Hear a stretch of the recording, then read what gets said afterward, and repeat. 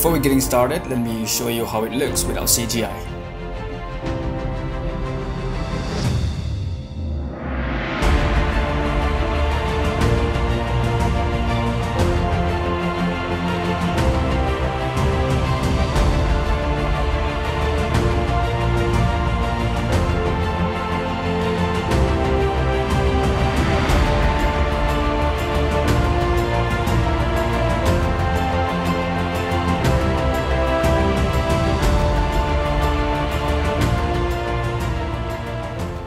Okay, let's get started. We're gonna start with reference. This is always gonna be the first stage, so I'll never skip this part. As we can see from here, the final render is just the collections of all this reference, and I take a lot of visual concept from here and take this one, a little bit of this one, and use this as a color grading reference. You can always find inspiration from Pinterest and ArtStation, and you can take small pieces of it and then combine them to form a completely different concept and work from there. So we're gonna start from here. I'll give you a link for this character in the description, so just go and download that one, open the file and just copy paste it here. So why do I start with the character in the first place? Because one of the most important things to make your scene realistic is to have a proper scale reference. I scale this reference to match my height, so everything in the scene will be relative to my height. Now that will make things so much easier in the long run. We'll start by modeling the shelf for the book. So Shift A, plane, hit R to rotate and Y along the Y axis and type 90 to get exactly 90 degrees along the Y axis. And I know it's a bit irritating to show you like the tiny detailed over and over again, so I'm just gonna say this shortcut only once and fast forward whenever necessary. Okay, now press tab Z and 1, so this will lift the plane one blender unit upward, but still keep the origin at the center. I will turn on the screencast key so that even if I forget to mention the shortcut key, you will be able to catch up from there.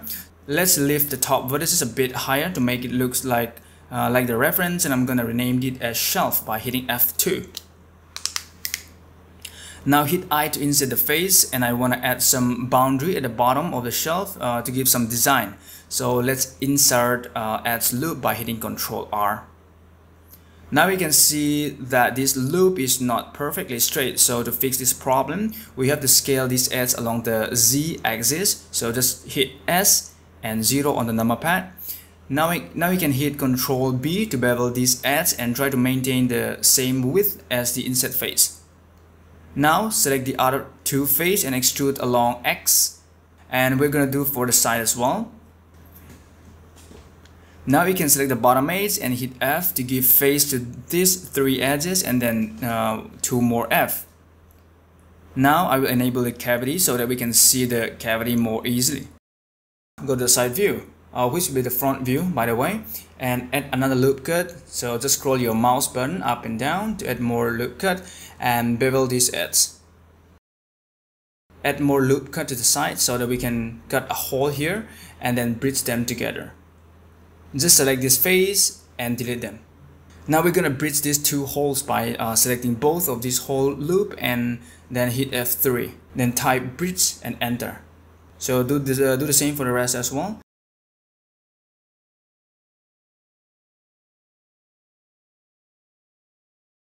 Now I'm going to add more design into the shelf by selecting all the adjacent faces so that we can inset and extrude them all at once. Now select the top face and then duplicate them to give some floor for the book. Duplicate it and then hit P, then selection to separate the selected area. Right click and then set the origin to geometry. Now let's array this floor and add solidifying modifier to add some thickness, because right now it looks like a infinitely thin sheet of paper. So now we can increase the array to match our shelf height. Now let's make some books, but I will not pay any attention to the detail because it will barely visible to the camera anyway. Select this face, duplicate it, and then separate it, and remove all these modifiers. Set the origin to the geometry, and model the most simple looking book ever created. Just add loop cut and extrude it like like this, and we're good. Now duplicate it using Alt D and not Shift D. This is because in case we want to change the shape of this book later down the road, then instead of making changes to each and every one of the books, then we can simply concentrate in one book, which will then edit the whole book at the same time. Now all you have to do is move and rotate this book. Duplicate a bit more and then arrange this a bit more random and not like this. This is just to show you the overall looks and just for the sake of the tutorial. So give a bit more extra attention to this part if you want to get more dynamics look. It's not visible in this video, but hit M while selecting all these visible objects and then add to the new collection. This is because we're gonna need this new collection later on. Press Shift and S and choose this cursor to origin. This will move the 3D cursor to the origin, and we need this origin to be in the center, because now whenever we add new object to the scene, then it will generate from these 3D cursors locations.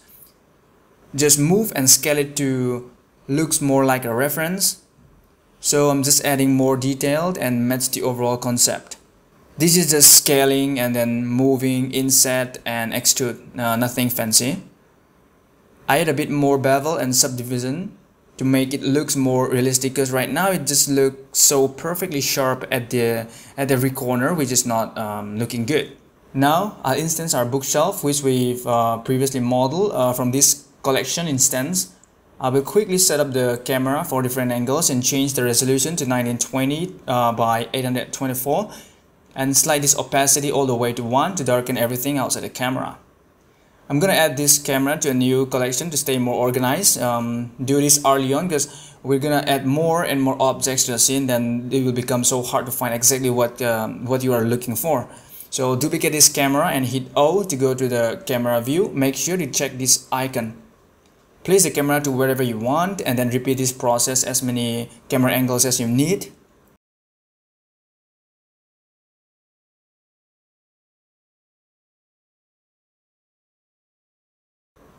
To animate this character, select the armature and hit Ctrl and Tab. This will enable the pose mode, and now all you have to do is select any bone that you want to transform and then use the transform tool to animate however you want.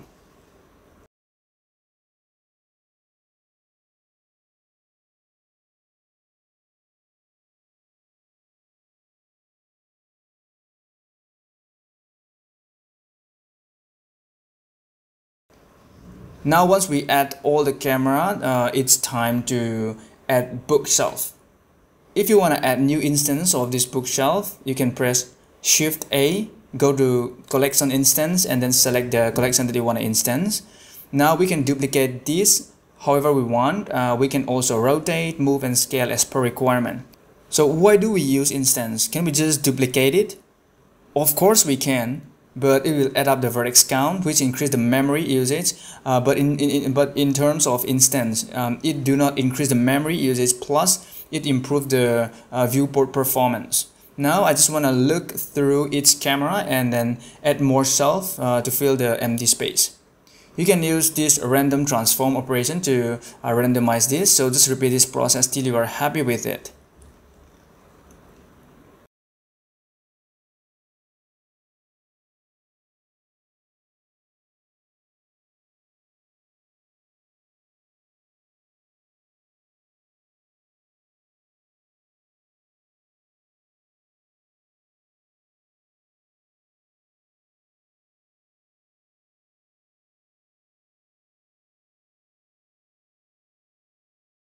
I simply copy and paste this concrete floor from my previous project. I'll give you a link for this one. I downloaded from Megascan library. Just add this plane here to look more like an entrance instead of this like empty space that appears from nowhere.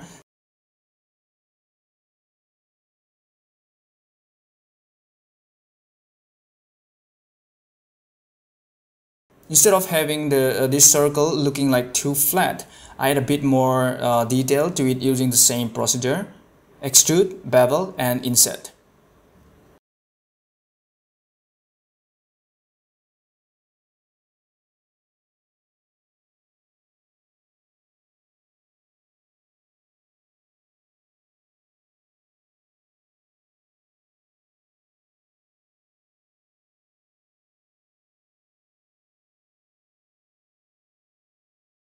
this is the time to animate your camera. Go to the first frame, hit I, and choose this location. If you want to animate the rotation, you can select this rotation.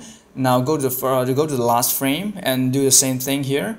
Since all the keyframes are set to ease in and ease out, we have to manually set it to linear interpolation. So let's expand this tab and go to the graph editor. Reveal the curve, hide this Y and Z because we're not gonna use it.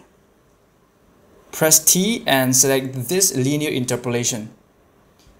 You can adjust the value directly from here. Now do the same thing for the rest of the camera, and you can also adjust the focal length to let the camera view a little bit wider.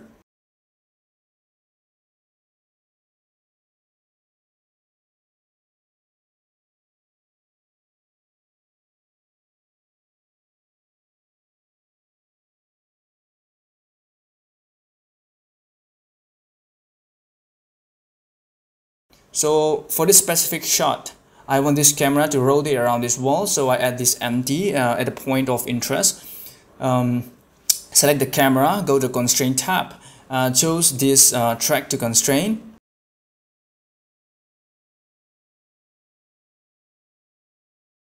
Up should be Y and 2 should be negative Z. This is how it is, I don't know why. Now if we just animate the location, then the camera will always point to this one. That's exactly how we want. Simply repeat this process for all the camera.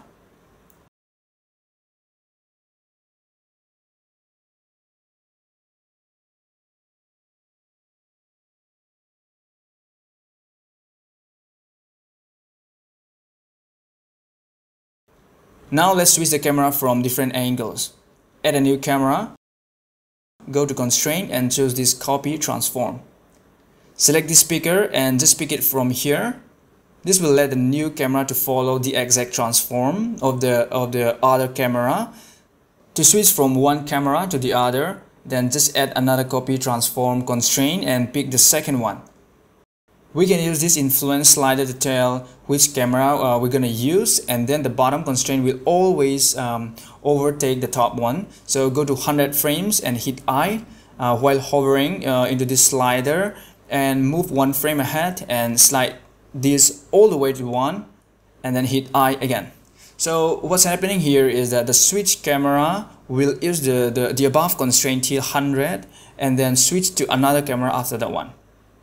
This might not look exactly the same as the native camera. This is because we have to match the focal length for each camera, but don't worry about it for now. Repeat this whole process for the other camera. So if your keyframe is not where you want it to be, you can simply select the native camera and not the switch camera and just move these dots to where it should be.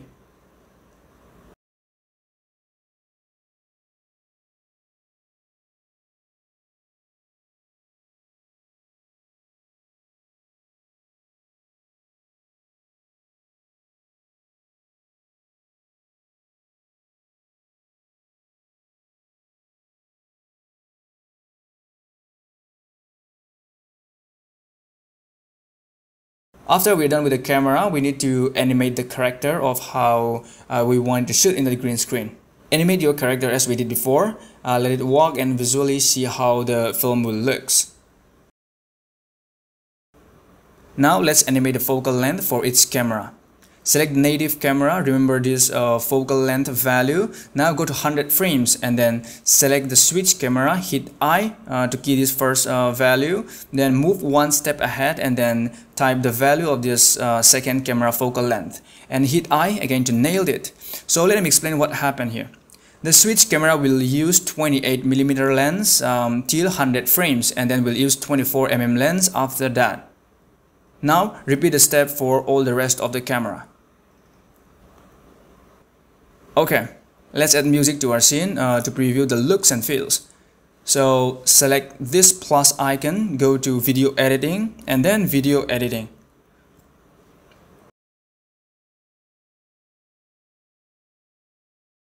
I'm gonna change this file browser quickly to outliner and disable the camera.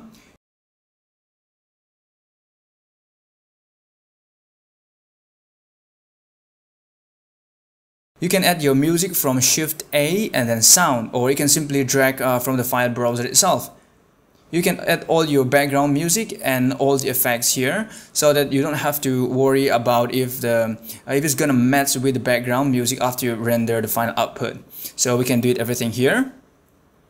You can use K to split and G to move, and that's pretty much you need to know here. So from here you can go back to any tab and make changes per requirement. So that's it for this part 1. Please consider subscribing to this channel if you're interested in visual effects and want to learn something new. So feel free to head me into my DMs, ask me any problems that you face along the way. We're gonna find a solution for that one, and until next time, bye bye.